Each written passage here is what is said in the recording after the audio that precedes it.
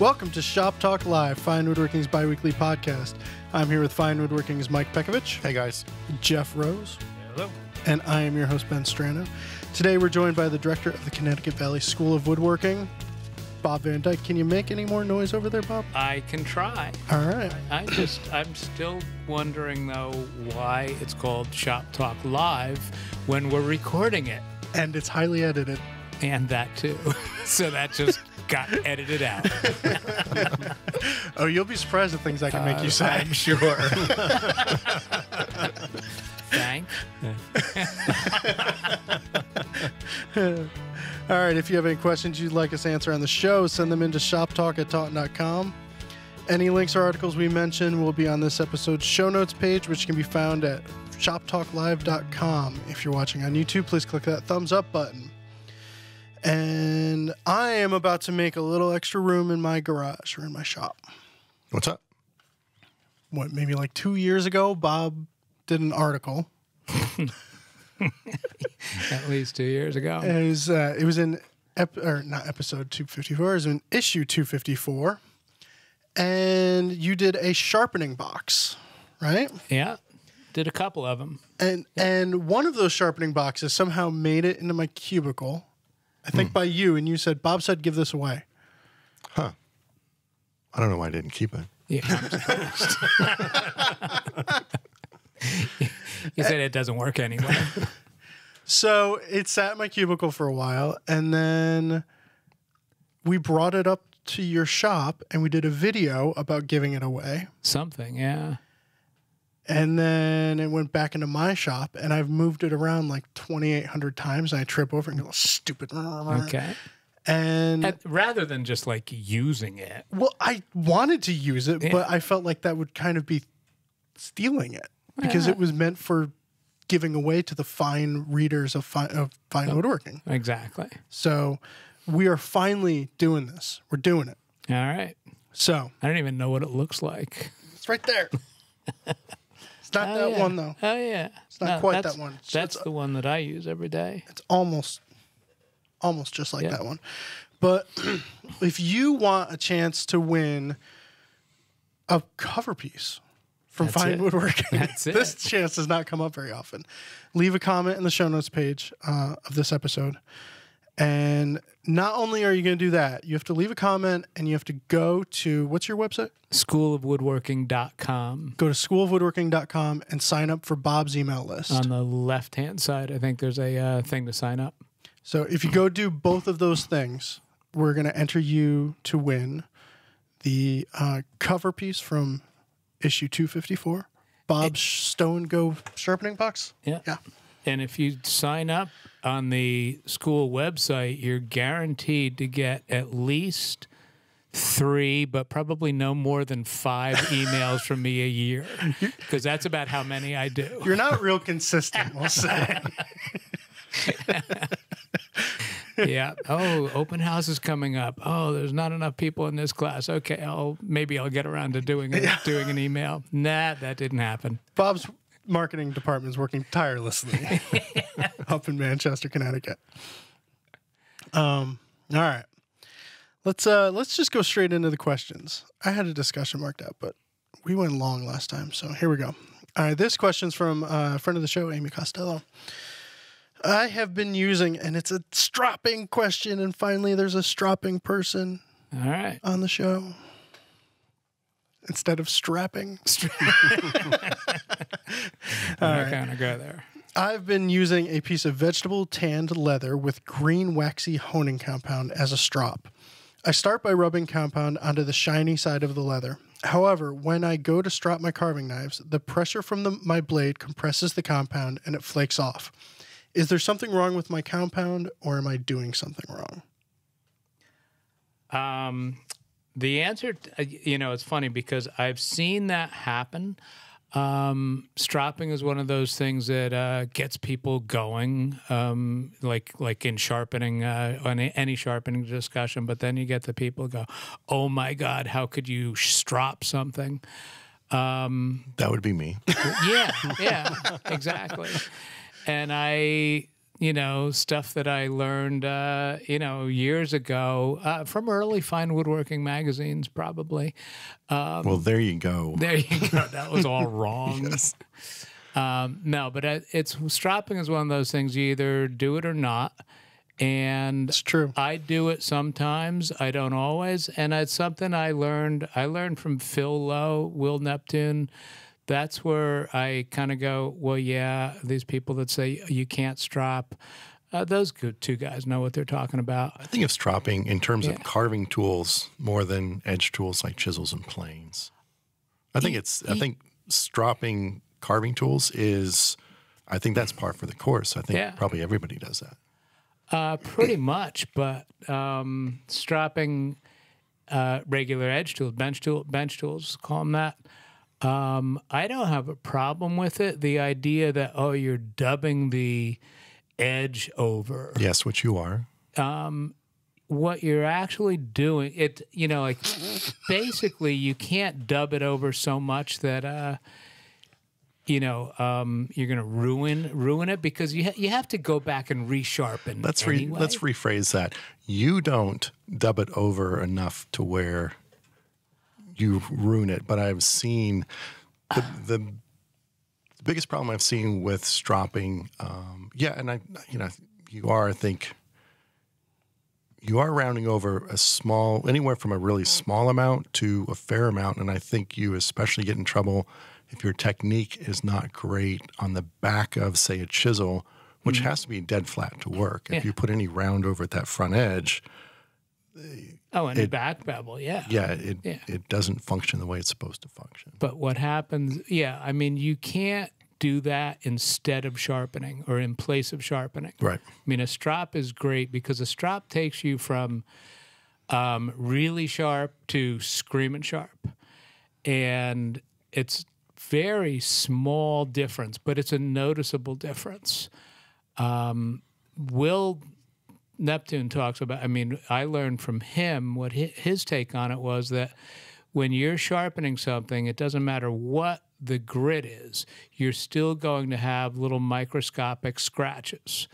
There's a little bit of a give in the leather strop, and that little bit of give is actually shining the surface of the scratch, if you can picture that.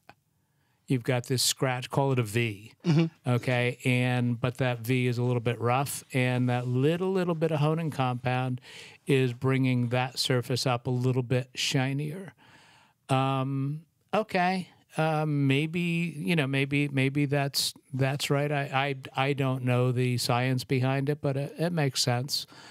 But what I do see is that there is a little bit of a difference. And what I do usually is if I'm sharpening and I'm using a honing guide and I'm doing a chisel or a plane iron, the last thing I do is while it's still in the honing guide, I'll take 2 or 3 passes on the strop because you're at exactly the right angle. And that's the thing. If you're at the wrong angle, and that's when people, you're at too high of an angle and you're dubbing the edge over, that's when you're screwing stuff up. Do you hit the back with the strop as well? I'll pull it straight back. And just keep it dead flat. My left hand is on top of the chisel or the iron pushing down. Right. So, you have to be doing that. Yeah, for sure. Are you pulling the burr off on your stone or on your strop? I do it on the stone. Okay. Yeah, I do it on my whatever my finest stone is. Okay. So the burr's gone, so you're not going to be gouging your strop then. No. Okay, so Mike, you did a really good job not screaming during that strop talk. Whatever gets you there. Okay, good.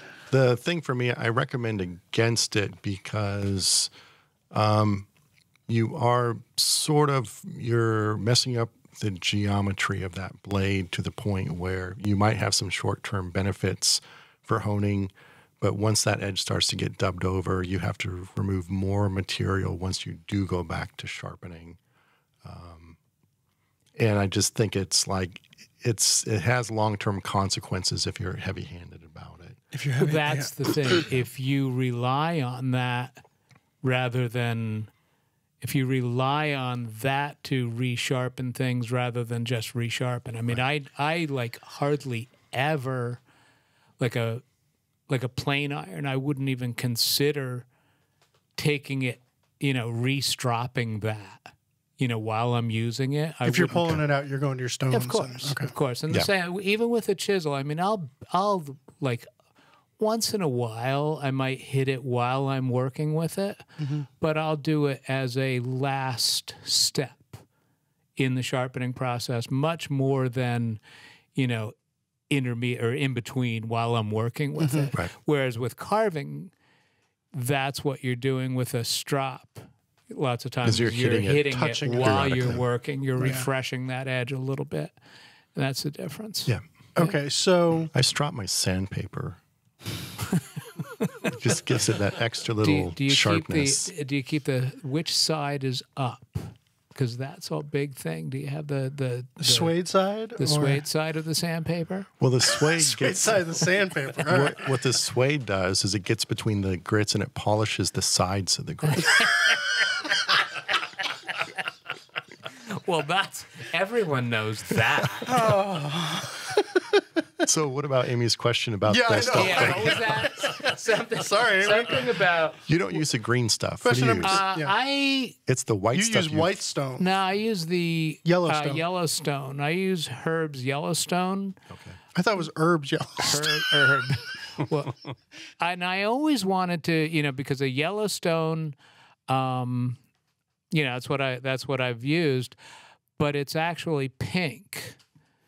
And his phone number used to be on the package. Herb Dunkel, I think his last name was on the package, and I always wanted to call him up and say, "Why is it Yellowstone if it's pink?" But then I heard that he passed away, so it's another opportunity lost. But I was looking last night online because I wanted to find out more information about this question. And it's amazing how much stuff there is online about stropping and compounds and all. And I actually printed out this whole sheet of all of the different ones. I've seen that one. And I left it on my desk. I meant to bring it. But it turns out that Herb Dunkel's son has a honing compound also that is blue. So I don't know. I have to find out a little bit more about it. Yeah. But And use a piece of like horsehide or something. I use horse butt leather. Yep. And horse butt leather is the hardest no stretch. And it's the leather that goes along the spine of a horse. And it's really, there's no stretch. You can try and pull it and it doesn't do anything. And so you're going to get much less compression, much less dubbing with that.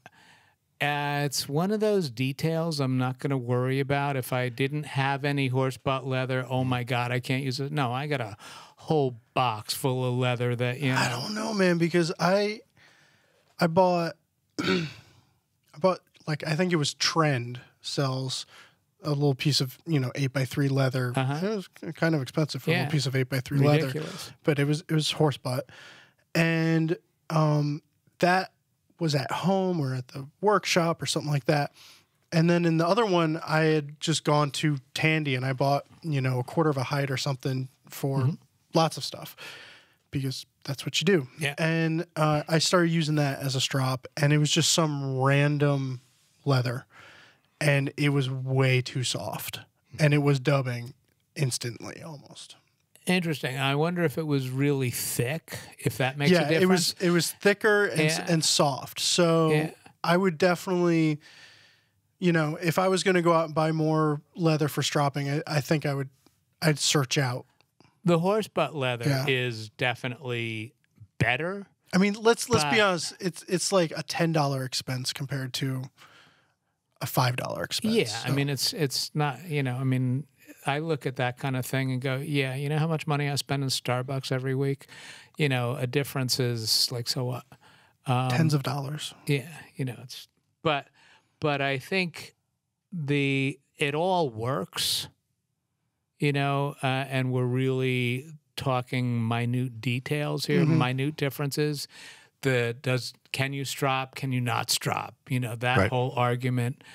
It's like pins first, tails first. absolutely. It all works. It all works. So it's really kind of what you want to do, what you feel good about. And then stropping's country cousin is the diamond paste on a piece of MDF or Which wood. is a type of strop. Right. Yeah, and it's in the list that I was good-looking looking cousin. last night. It was in the list of strops. Yeah. And it was funny because I was like, wow, I haven't used that stuff in years, but that's awesome. That's That's what I use. 1 micron, half micron. I used to do it on MDF, and then I started doing it on a piece of hard maple, just plain a piece of hard maple with a hand plane, so perfect shaving, and then charge it with the diamond paste. It's awesome. Yeah, works really well. So we still haven't answered We still Amy's haven't, question. and I've been looking, and I was looking for. That's a better picture than what you sent me. Same picture. Yeah. I've seen that on my own strops a couple of times where I've done that. And I don't know if it's the compound or the leather. Now, I checked around, and that's why I was looking online, because I wanted to see, is there something about this? And because this has happened to me too. And it's one of those things I just kind of shrug my shoulders and say, yeah, whatever. And I talked to Mary May about it also, because I know that she uses a strop. And I said, have you seen this? And she said, no, I really haven't seen it. But both of our take on it was maybe it's just putting too much on it. You only need a little bit.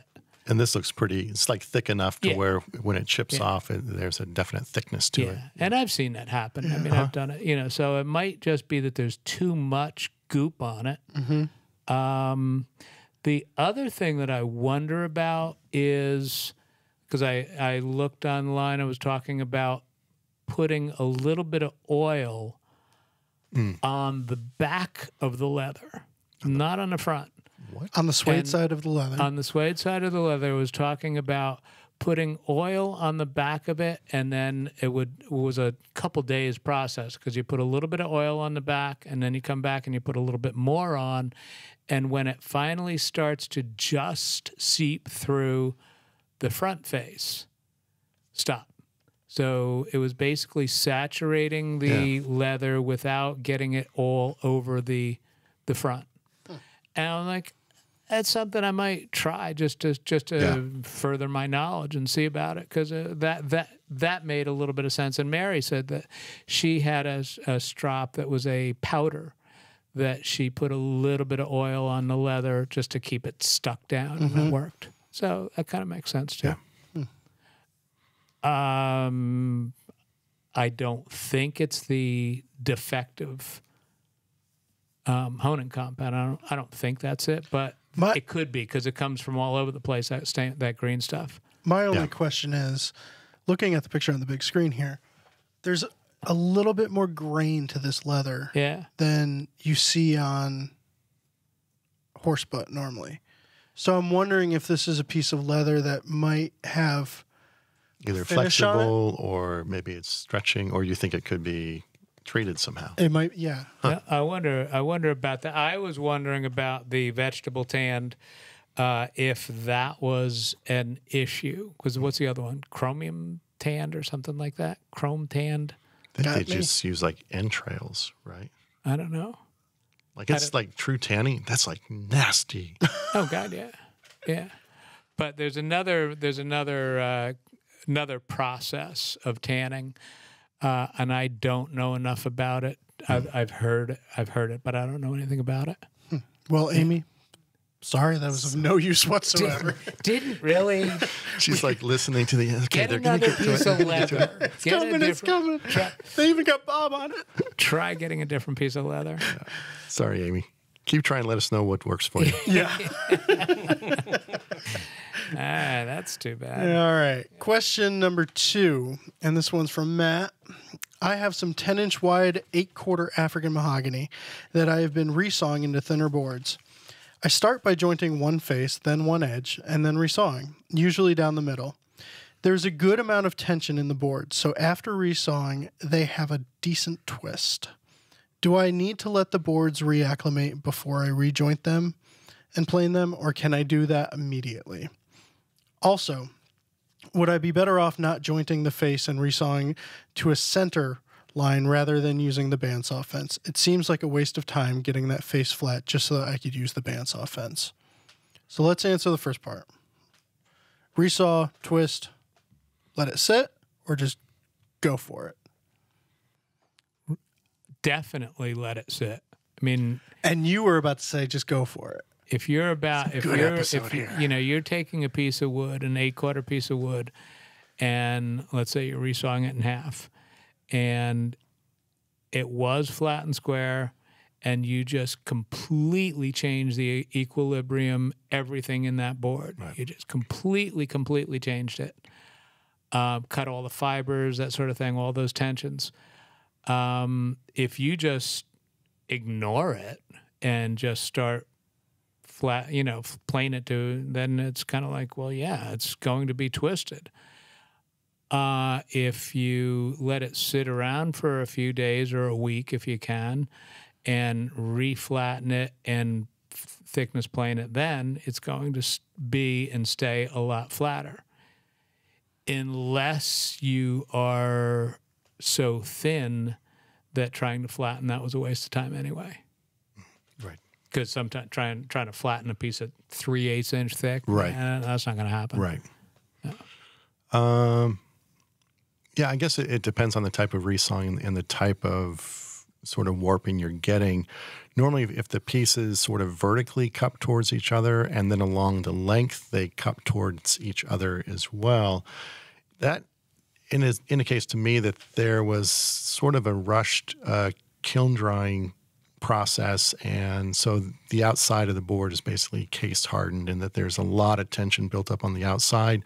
But when both sides are case hardened, that's fine. But when you rip it down the center, that's when it really sort of takes off. So I don't think any amount of setting is going to allow that board to straighten back up, because I think it's just built into the board through the drying process. So what I like to do is at least flatten that outside face, which is the cupped one, which is weird. You don't think of putting that cup face on the joiner. But by planing that outside face with the push pad right in the center along the length of the board, so the front tip and rear tip are elevated until it gets flat, it does two things. You're removing a lot of that case hardened stock from the outside, and also as you're doing that, the board tends to correct itself flat. It tends to decup so that you're actually, by the time you have the outside flat, the inside face a lot of times is cupped not nearly as much as it was before that. So, I mean, that's why I think so this is immediately after resawing? Then? Yeah, so after resawing, I'll do that. But then and the cup is up on the joiner. Right, the cup is which up. Is opposite from how you would normally do it. Right, because what happens if the cup is down or that inside face is down, as you keep removing material from the inside face, that outside case hardened face is going to want to cup more and more toward the center, and makes it just never gets there. So, yeah, I mean, I think boards do need to sort of relax over time, and they kind of do their thing. So resting is good, but at the same time, if there's a lot of internal tensions, I think you need to try to correct that as much as possible. That case hardening thing, we were talking about that a couple of weeks ago, and it's been on my list to play with, to try it. As Mike was talking about that, the case hardening on the outside, and then resawing. Basically taking, like if you took it in 3, so you have something in the middle of the board, in the middle of the 8/4 board, and his point there was because there's no case hardening on either face. Right. You take that out, and it comes out, and it just stays dead flat. Right. So, and it's one of those I've wanted to try that just to see for myself, because it makes complete total sense. Okay, so the inner third, has no case hardening. Right. So that's going to stay flat. Right. And then the outer faces are case hardened. Yeah, they'll both cup towards the center. Yeah, and which they do. They always cup towards the center. They don't go the other way. Right. Yeah. Yeah. Okay, so when you're dealing with case hardened wood, sure sign is that it's cupped towards the center. But what if perfectly dried wood, I could see anything having some sort of a twist to it. If there's no cupping and just a twist after you resaw, what's the problem there? It's if it's not case hardening. Well, there you've got you think of this board or a tree, and think of these fibers that are like full length under tension, and you just cut those fibers when it became a board. So now the tensions are completely changed within that board, so it's going to move. And it's kind of like releasing the strings, you know? And then if you cut it again, you know, they're going to change again. Yes. Yeah. So that's how I visualize it. Yeah. You know? Do you ever resaw and it's just flat? Yes, air dried stock. Yeah. It's just like butter. It just falls off and it's dead flat. Yeah, you've been telling me that, and I hate it because I don't have any air dried stock to play. I was like, damn. So yeah, and that bites me in the butt because I'll do these boxes. My technique I'll talk about later kind of utilizes this where I need really, really thin pieces, typically of walnut. I'll make a mitered liner to fit inside of a case, and that liner is often like 3/16 thick. And so I'll get a piece of air dried 8-quarter walnut, and I'm just like taking these just wafer thin slices off, and they just stay flat. So, and then I say, Bob, okay, now I need a bunch of liner stock 3/16, and he's like, what are you talking about? So he goes, do you know I have to start with like 4-quarter stock to get like 2 pieces of 3/16? and so it's a different thing. Yeah. You do probably more milling than anyone we know because you're preparing. You mean for the school? Yeah. Yeah. Well, it depends on the class. You know, I mean, if you're doing a week-long class making a piece of furniture, and if you start off with just here's the stock, rough sawn stock, there's no way you're going to be finished or even close to finished by the end of the week in 5 days. The other thing is, most of the time we're pre-milling stuff, and pre-mill it, sticker it, and then finish mill it, and then start dimensioning it, you know, and that pre-milling, ideally it's sitting there for a week in stickers. You know, I mean, realistically, it doesn't always happen, but, you know, and like when we did the Chapin high chest class, we did 17 of those things. And it was all 5-quarter wide, 5-quarter cherry. And we pre-milled everything. We did three millings on every stick of wood. How far did you take that down? What was the final thickness? 7/8. Right, so you're going from 1.25 down to 7/8, in and you're 3 passes. Yeah, and you're taking stock off each face, so it isn't this whole resawing equilibrium thing. But just as you're removing material, it changes those stresses, and it's going to move a little bit. Which and the stickering, you know, it's important. It's really important. And what you do is you resaw it, you sticker it, and basically you put a straight edge across it, and you know, 2 days later you put a straight edge across the cup, and let's say it's a 32nd of an inch, and you come in the next day and you check it again, and it's a little bit more than a 32nd, and then you come again and it's like a 16th. And then the next day you check it and it's still a 16th. Well, when it stops changing, then it's done. Huh. Okay. You know, and then ideally that's what you're doing. When you move on. Yeah. And then, but then, there's more. of course. And I see that I was thinking about this, and I think it's probably not going to come up, but I'm going to throw it in anyway. I see all the time these people that are taking finished parts that maybe they haven't cut the joints yet, but they're all finished, dimension and everything, and they're stickered on the bench stickered and the whole project stickered, and you go, Who would do that? why are you doing that? And my question is always, why are you doing that? Oh, well, it's to let it, breathe and stuff. You look at a piece of wood, and what's the idea? What's the purpose of stickering? To let air pass over all sides equally. For what reason? To let it move. Yeah. To let it move, to let it warp if it's going to. And the idea is now's the time to do that.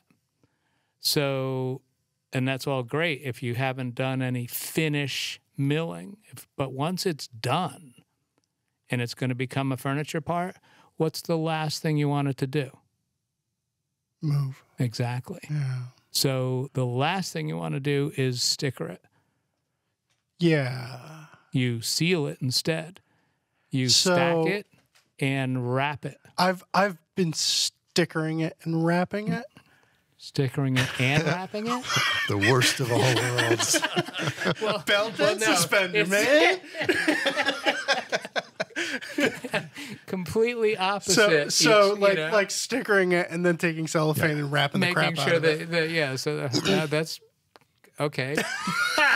Well, actually, we talked about this a couple podcasts back because I was saying how I would sticker through the entire process. And because of you're sort of stacking flat and then covering the top of it, even just weighting down the top with a piece of MDF or something, it keeps it more stable. I think the reason why I always stickered it was because the worst case scenario is if you just had a board and it was just like laying down on a bench top by itself. And then that one surface, that's always going to move. So the idea of stickering is always keeping air around, not so much to make it move, but just to sort of not create any To have one uneven side that moisture faces. So it's like, if you're going to go flat, you have to commit to it and make sure that all those surfaces are covered up. Yeah, I mean, and even when you're stickering, and that's something a lot of people don't do, when you're stickering something, the top board in the pile, you put stickers across that and you put a piece of plywood across that. Oh, there you go. So that now that even that top board has the same, half inch of airspace as everything else in the pile rather than having, just hanging out there to the end of the wind. You should start a school. Nah, that'd be crazy. It's too much work. You get There's people so asking much- you questions There's all so the much time. more. Yeah. God. There's so much more to all of this than you think, but it's so much simpler sometimes That's what's too. cool is there's so much that years ago I used to think I knew what I was doing. Yeah. Nah, not even close. Because you just find out how much you don't know. Yeah. Yeah. And it's humbling. It really is. That's like my daily 9-to-5 job. Like you sit down and you're like, no, you don't know anything. Yep, I know. Yeah.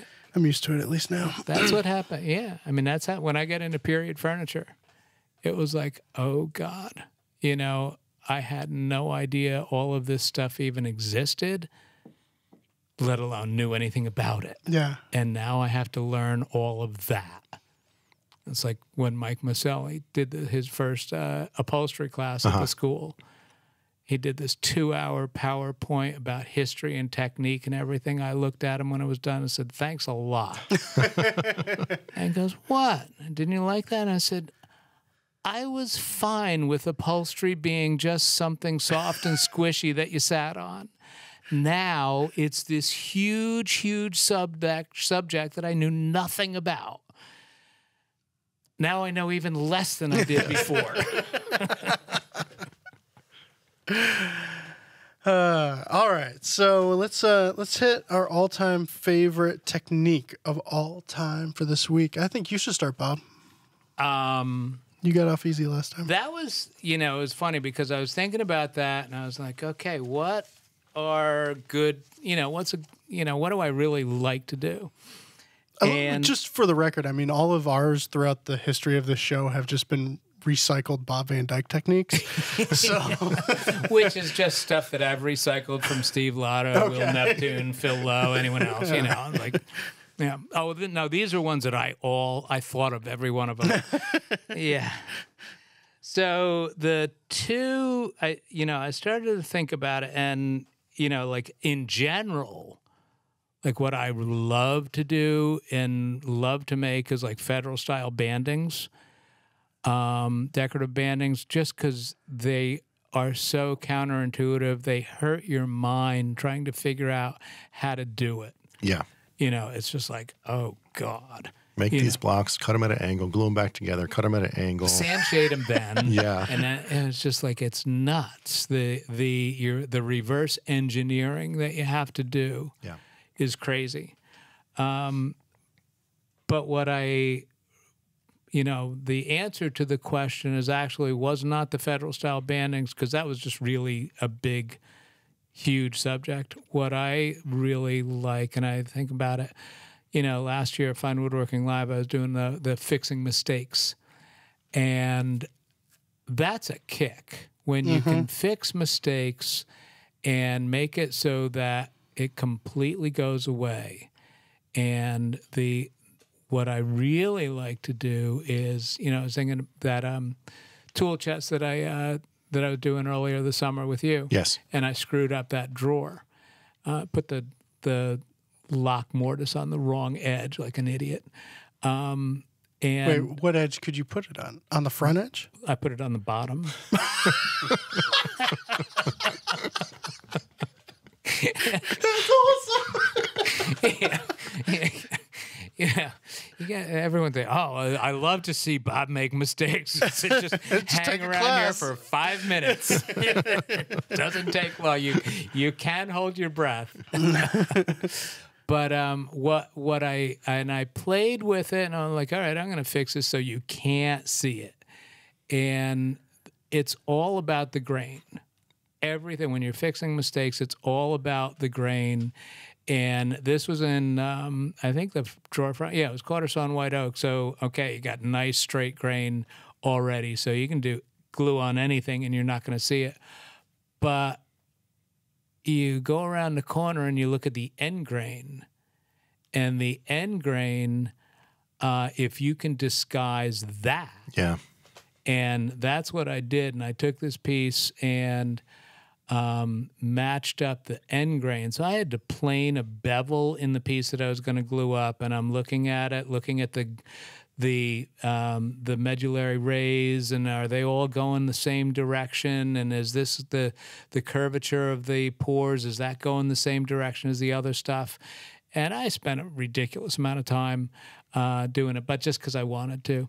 And it's one of those, okay, you glue it on and you cannot see where it was glued on, unless you look inside where I didn't finish doing where I screwed up the mortise. But So I decided to the go for the outside part sandwich. you cannot see at all, even if you're looking at the end grain. And that's the kicker, is the end grain.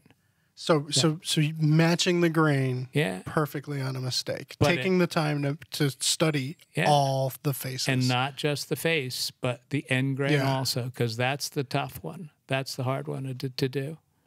That's a problem with something like that. If you do it perfectly, you can't even see it. It's like it's You this. can't brag about it. Yeah, it's this absence of like positive feedback. So if you show someone, it takes 15 minutes to explain what they can't see and why they don't see it. So, Exactly. yeah, that's the inverse of calling out your mistakes to someone Yeah. in a piece of furniture. Which is the difference between a professional and an amateur woodworker. Yes.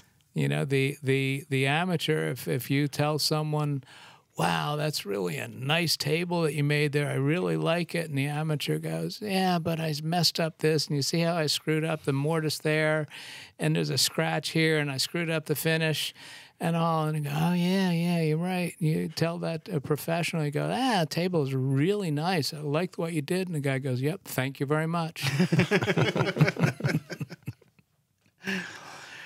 I'll go next. Go next, man. All right. My all-time favorite technique of all time for this week involves moving a table saw. And it turns out my parents listen to the podcast, which is interesting. But the more interesting subnote of that is my mom, just so that everyone knows, my mom watches every video that comes out on finewoodworking.com. That's awesome. To the point where the other day she goes, so I was watching Matt Wada's joiner setup video, and it was really interesting how the elevator screws on That's scary. are reverse threaded. I was like, what is wrong with you? She wouldn't, 6 months ago, she would have no idea what a joiner is, let alone where it should be. And now she's talking about the reverse thread on elevator screws on a Powermatic joiner. So, side note there. Yeah. But my father and I were moving Mike's old table saw, my new table saw, into my shop. And we were storing it at the Fine Woodworking shop down the road. And we had used it at a Fine Woodworking Live or something, and it wound up going back there. And so it was finally time to bring it to my shop. So we used the loading dock area. We just shimmy it into the back of his pickup truck, and along with a jointer. And we get to my house. We put his old rickety ramps on the back of his pickup truck. And it turns out my father's been using the same wooden ramps for 40 years. And I put them together, and I screw a batten on the bottom to keep them from separating. And I start shimmying the table saw down. And one of these ramps, which turns out has always been significantly lighter than the other ramp.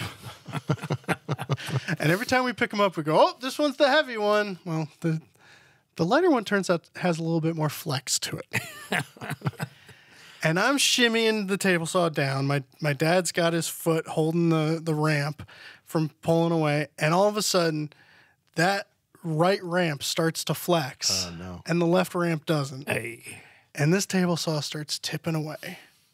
And I'm screaming and cursing, and I'm saying all sorts of stuff. And finally, my dad grabs the top of it, and we get it down. And then I look at this big 8-inch joiner on the back of his pickup truck, and I look at these ramps, and I go, joiner lives there now. You'll just have to come over every time I need to join something, because that's where the joiner lives. It's not getting off the truck. This is the reality.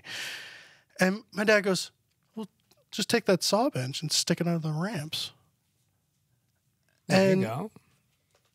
it was as simple as, and it's stupid, but it's going to help somebody out there. But it is as simple as taking a saw bench that I had lying around and sticking it under the ramp, and that makes the whole mechanism solid as can be. A saw bench, like a hand saw. Yeah. Hand saw bench. Yeah. Yeah. Yeah.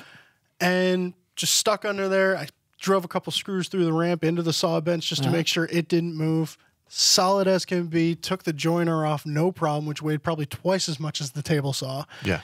And it was just one of those, those moments where your dad just says something and you're starting to feel confident in your knowledge base and your experience level in the world and everything. And you struggle and almost throw a table saw on the floor, and he just goes, why don't you just put that under there? It's as simple as that. That's my all-time favorite technique of all time for possibly ever. It's amazing how dads get smarter the older you get. My father was dumb as a post until I was about 25 years old, and all of a sudden he got a brain. It was incredible. So your technique is listen to your pop. Yeah. There you go. Listen to your pop. If something's got too much flex into it, stick something under it as opposed to just hope for the best. It reminds me of this when the guy that I started the school with years ago. He had just gotten a brand new Delta radial arm saw. I think it was a 12-inch. It was really, really nice radial arm saw. And those words rarely go together. yeah, I know. But I had used this one. It was incredible how accurate it was and how good it was. And it was he had a pickup truck, and we were going to put it in his basement. He's got this pickup truck with a bed liner.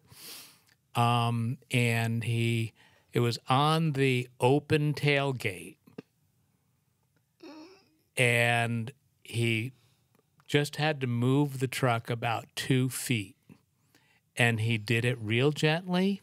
And as soon as he put it in gear, that saw went shoot right off the back, bounced off the driveway, and it never went into the shop. It went directly back onto his saw to go down to get fixed. Oh. gravity. I was that table saw was coming away, and it was everything I could do to keep it from falling. Yeah. And I was thinking, like, not only is this like my table saw, but I'll never hear the end of it from Mike. This is Mike's old table saw. So, Yeah. what you got, Mike?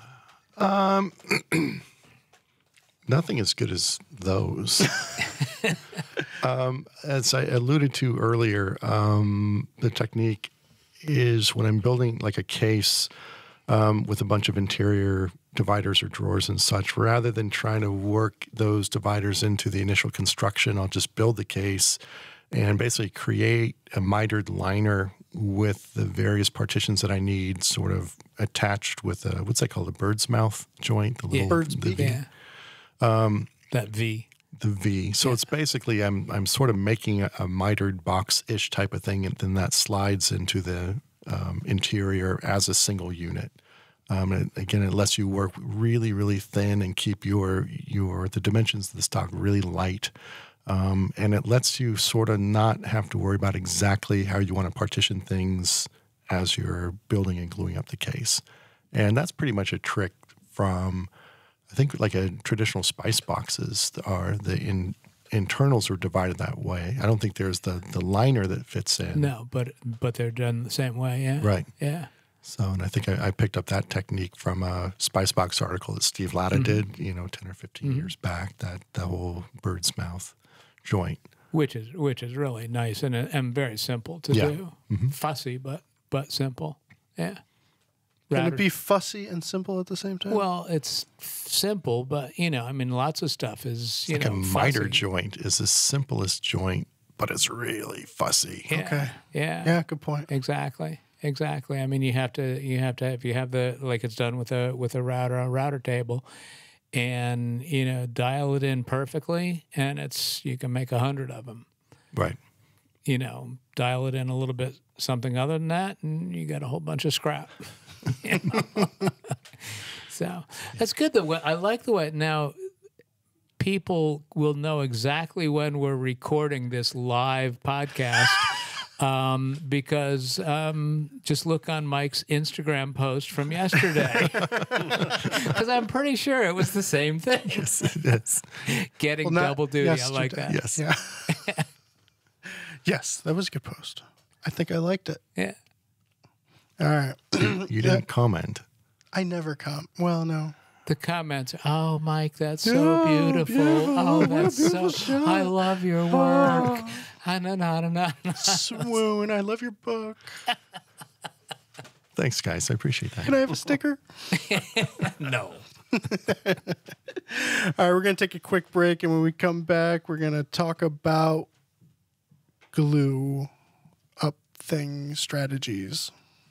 That was a really bad transition there. Yeah, that was terrible. All of you, our listeners, have different skill levels, woodworking interests, design aesthetics, makers you admire, workshops, tools, and projects unique to you. The aspects that join this community together are a shared love of the craft, the smell of the workshop, the challenge of perfection, and the chance to create something beautiful. That's why we introduced Fine Woodworking Unlimited, our new membership that gives you access to over 43 years of our content designed to help teach, inspire, and connect with you. Unlimited members have access to everything fine woodworking, including our complete online archive, over 55 video workshops, and our iconic magazine delivered right to your door. No matter where you are on your journey today, Unlimited has something to inspire your next step. To learn more, go to finewoodworking.com/unlimited. All right, question number 3 from, again, another Matt. I see many of the world's best woodworkers only apply glue to one mating surface of a joint, not both, as advocated by Hoadley of fine woodworking fame. When is it acceptable to apply glue to one surface of a mating joint? I'll address this first because you're going to have a different answer. Yeah. And it's a really cool answer. Well, it's because you're wrong.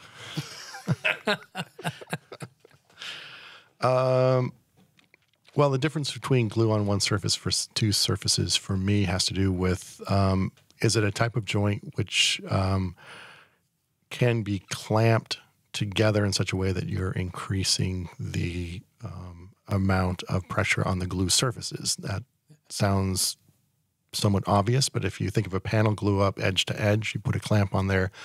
The more clamps you put on, or the more you tighten them, the more pressure you're putting on that joint.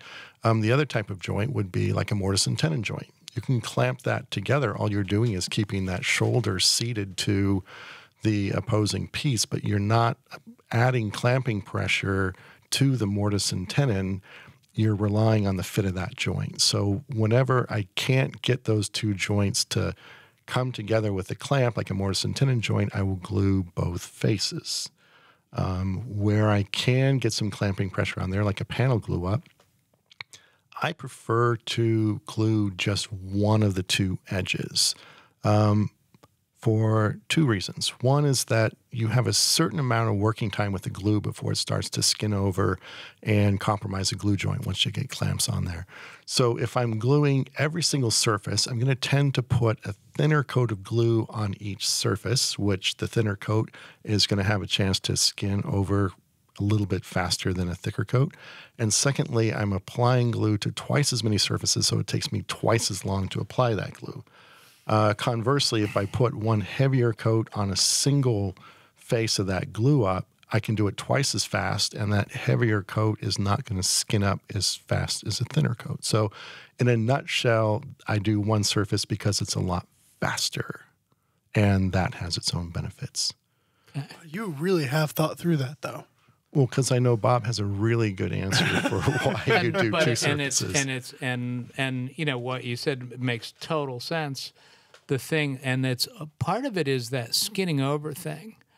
And like if I'm doing an edge joint, you know, a panel or something, I'm going to take the glue and I will, you know, it's in a glue bottle, and I'm going to put a bead down both surfaces, both edges, and I'm going to put a bead down the middle, okay? And while it's a bead, I have time, okay? So because there's not a lot of air surface to it. Right. But then I take my finger and I quickly spread out that bead and distribute the glue evenly over both surfaces.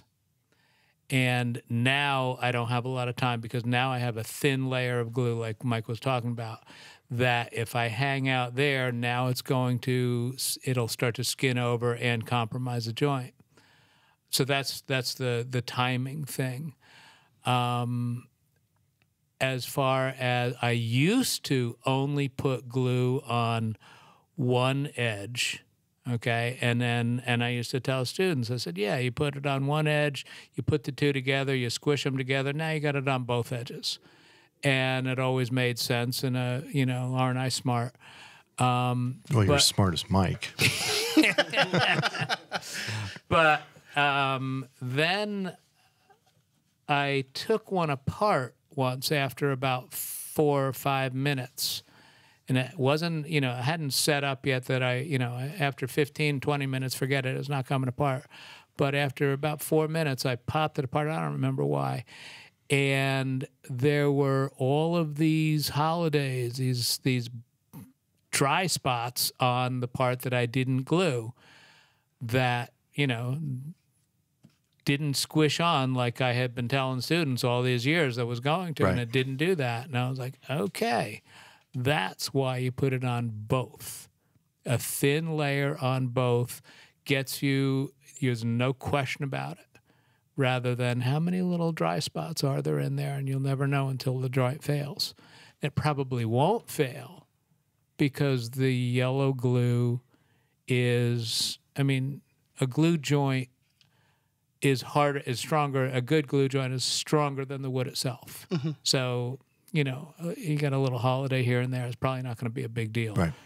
But it's there. Right. And Hoadley knows what he's talking about. I mean, he's smart. Now that's a smart guy. Yes. Yeah. Yes. He knows a lot about wood. Yeah. There's two totally different answers from two fairly unimpeachable woodworking authorities that contradict one another. Yeah. I can't. If you said one thing, I'd say, okay, Bob says it, I'm going to go for it. If you said one thing, same thing. That's It must that's not what's matter. so great about woodworking. Everybody's right. Oh yeah, I don't question Bob's technique whatsoever. I have no arguments against it whatsoever. Exactly. I'm still gluing just one edge. Yeah. So that means it's just Yeah. the way today. Yeah. Right. Like, this is how we do it now. Yeah. Yeah. And I did it that way for years and years and years. And it was just a couple of years ago. And I was like, oh, okay. Change my technique a little bit. It's a minor detail. Yeah. It's not the difference between, make or break. Do you think that something like that matters more if, let's say, your edge jointing isn't very, very good? I think the 2 layers would help, but get your edge joining game where it needs to be. Yeah. Well, the thing is that glue, there's basically no tensile strength to it. So that whole, it's going to fill the gaps type of thing, Yeah. that's a fallacy. I mean, the only place that I know of where that's actually legitimate is with epoxy. Yeah. The whole, you're putting too much pressure on the joint, it's going to starve the glue joint. I had some of the people from Franklin at the school years ago, type-on manufacturers. These are scientists. And they told me, said, no, that's an old wives' tale about, starving the glue joint, except with epoxy. And epoxy, I guess you can't do that, evidently. So, Cool. All right. Question number 4 from Anthony. The last couple of years, I've been on a hunt for an 8-inch joiner, and I just recently was able to secure a Craigslist purchase of a 12-inch joiner that I'm pretty excited about. It's a Bridgewood 12-inch, 5 horsepower that I picked up a few hours away from a now retired door maker. As with most home woodworkers, my jointing experience has been on a 6-inch jointer. What are the potential areas of concern with a larger jointer? In general, with a joiner, what leads up to an accident? Is it simply being unaware of your hands and proper use? Number 1, put a guard on that joiner. Look at that. Yeah, you're right. Let's assume there's a guard on there. Yeah. Okay. yeah. Because to run stuff with no guard, you have to have a really, really, really good reason. Yes. And, I have done it. When your stock is a 1/2 inch wider than your joiner bed is, that's And you're a really covering good the whole reason. yeah. Yeah. But yeah, it's one of scary. those, it's scary. Yeah. Running that thing with that. You just look at that thing spinning around and go, God. okay, what could happen? Yeah, 12 inches of joiner head. Yeah. But Okay, so we got that out of the way. But the thing is, 6 inches, 10 inches, 16 inches, if it can cut a piece of wood, They're all wider than your hand. fingers are a piece of cake. Yeah. Yeah. So it has nothing at all to do with the power. It can be a 3/4 horsepower motor. It can be a 16/4 horse, motor. It's not gonna be any different. Right. With a larger joiner, wouldn't the head normally be the head circumference be larger as well, and therefore there'd be a larger mouth opening? It doesn't necessarily work that way. Yeah. Okay, Yeah, it 'cause- depends. The beds can sort of come up pretty tight. regardless. Yeah. Okay. Yeah, because if you look at that picture, the way it comes up, the bed is following the curvature of the head. Okay. The thing where it was a problem was those square Right. head with the Babbitt bearing and the square head and all. Those were finger eaters. Yeah, because your finger can go in way far before it contacts the cutter head itself. Okay. Whereas a round cutter head with the blades only sticking out maybe a 1/16 of an inch, hopefully that's all you're going to hit. But, they're spinning so fast that there's no good outcome to Yeah. getting your fingers close to a Any joiner blade. contact with Yeah. So your level of awareness is the same at a 6-inch joiner as it is a 16-inch joiner. It is for me. Yeah, Totally. that doesn't change. Yeah. Yeah. There's no Because it's already code red at an 8-inch joint. Yeah. there's no like I know we've talked about before. Don't 12 inches is as short of a board as you'd want to send over a joiner or a planer. Does that rule apply for the size? I mean, there's like what I would do in my shop and what the setups we think are safe in the school. Those are kind of two different-ish things. Yeah. But even so, some of the stuff, it's not a I would do this myself, but not do it in front of people. It might be a matter of degrees. Yeah. Like, okay, I'm going to tell a student, no, that thing is 12 inches or it's 10 and a half inches. It's not going over the joiner. I might do something myself that was 9.5 inches long. Right. Yeah. As long as I'm going, okay, think what you're doing. Make sure that you have a push pad and you have a good push pad and be aware of what you're doing, because that's would I do something like 5 inches long? No, of course not. Yeah. That's why you have a hand plane. But the push pad, doing something like that, then those push pads, what is the grout? Grout float. The grout floats are incredible. I mean, I had those other push pads that I've had in the school. I'm not sure why I haven't just thrown them all out. Right. This rectangular plastic, the white plastic with that really hard rubber, and half of it is always peeled up. They're worthless. Yeah. They're worthless. And these grout floats, the ones, there's a soft, squishy one, and it's amazing how good it is. Yeah. Yeah. I mean, you could, it grips. It doesn't matter how smooth it is. It grips it incredibly well. Right. Yeah. And rule of thumb is, if the board wasn't there, is there anything between your hands and the cutter head? Yeah. So if you have a push pad and the board's not there, okay, the push pad's going into the cutter head. So I'm pretty aware. Anytime there are times when my hand goes over the cutter. If I'm edge jointing a board, I'm sort of getting better at avoiding that, but I'm always really, really aware when my hand, even if I'm holding a push pad, when my hand is going over that cutter. The one thing that I do, it might be wrong, but the only joiner I've ever really worked on much at all is that 16-inch joiner, the SEMI. And I will move the fence forward and essentially turn it into a 4-inch joiner. Sure, right. If all I need is 4 inches of that joiner, that's all I allow myself. Is that outside of the head? Those are where the really sharp blades are, because everyone keeps it kicked all the way in. There's that too. But I don't know. It's a mental thing where it's just like, I don't think that's a bad practice. I've got less of the blade available to whatever. So that's one thing that I do. And then I also the taller or the wider a piece gets, the longer it has to be for me.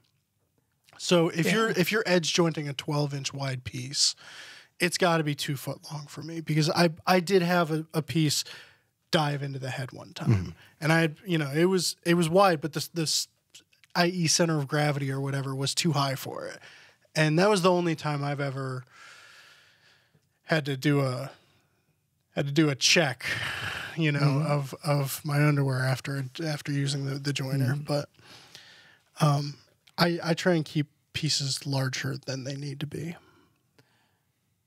It's one of those things, if you're ever uncomfortable with it, that's why God invented hand planes. If you're not uncomfortable, if you're not comfortable, then just stop. Any machine technique, if you're not comfortable with it, then stop and figure out why. Because it might be something, good thing I didn't do that. Yeah. Yeah. Or, you can always try a dry run with no power and go, okay, now this is doable without, not a problem. Or you go, do it a different way. Right. Plus, it's a great chance to get your camera angles right. Huh? But I have found that a lot of times I'll do something in the shop. It's like, yeah, I get through it. But I wouldn't necessarily run a class, have them do the same way. But when I really stop and break it down and think about it, okay, what's a good way for a class to do this process? Yeah. I end up doing it that way myself from that point, you know, after actually thinking about it. Because you've thought about it, you've analyzed it, and you've gone, this is a better way and a safer way. Yes.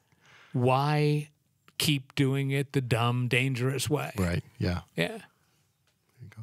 Episode title right there. All right. Let's hit some listener comments on YouTube.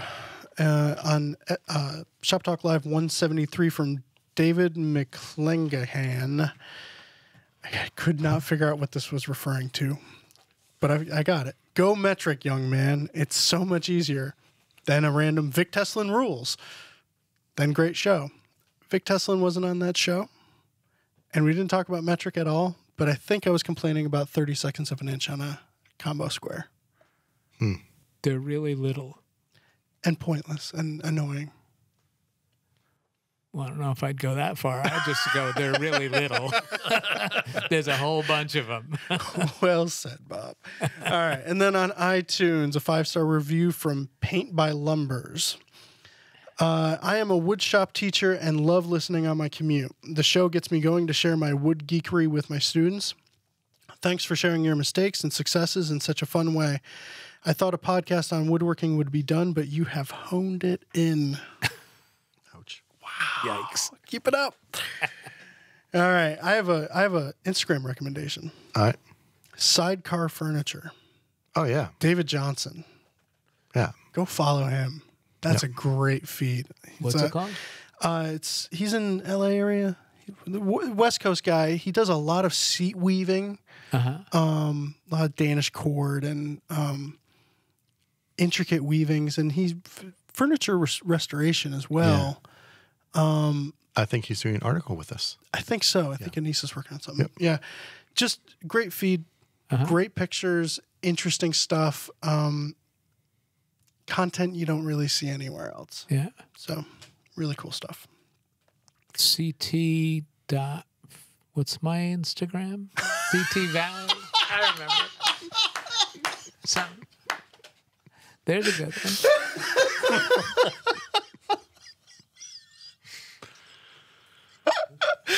All right. Mike, you got anything? Not anymore. Yeah, go out and buy a fresh bottle of glue. Nothing better than a fresh bottle of glue. You know what? I bought a fresh bottle of glue the other day because I've been using the leftovers at the shop, and a brand new bottle of glue. Damn, does that glue come out fast? Isn't that nice? I was gluing up a little tendon at home. It was like, go figure. All right, that's all for this episode of Shop Talk Live. If you have questions you'd like us to answer on the show, send them in to shoptalk@taunton.com. If you're watching on YouTube, please click that thumbs up button. We'll be back in 2 weeks with another episode. Thanks for listening, and stick around for a remix because Bob said dub it way too many times for that not to happen.